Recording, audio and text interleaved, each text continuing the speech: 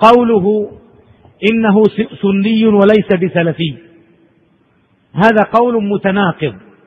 السني يا مسكين هو السلفي، والسلفي هو السني، ومن فرق بينهما فقد فرق بين المتماثلين، فالسلف هم أهل السنة والسلفيون هم أتباع السنة، ومن تبرم من ذلك فليس بسني ولا سلفي.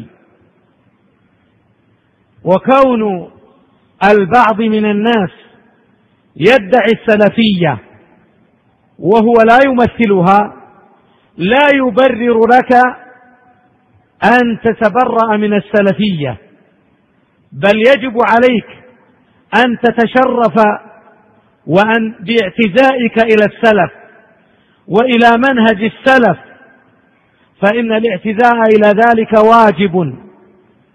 وأهل السنة والسلف وأتباع السلف والفرقة الناجية والطائفة المنصورة والجماعة والسلفي والسني، هذه تعني مسمى واحدا، هم الجماعة، هم من كان مثل ما كان عليه النبي صلى الله عليه وسلم وأصحابه.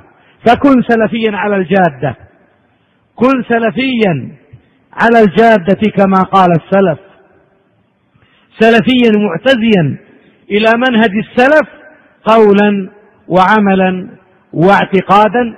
وأظن أن من تشدق بهذا الكلام بعيد كل البعد عن المنهج السني الذي هو المنهج السلفي، فابتعدي عنه ولا تقبليه إلا أن يتوب إلى الله من هذه الكلمات.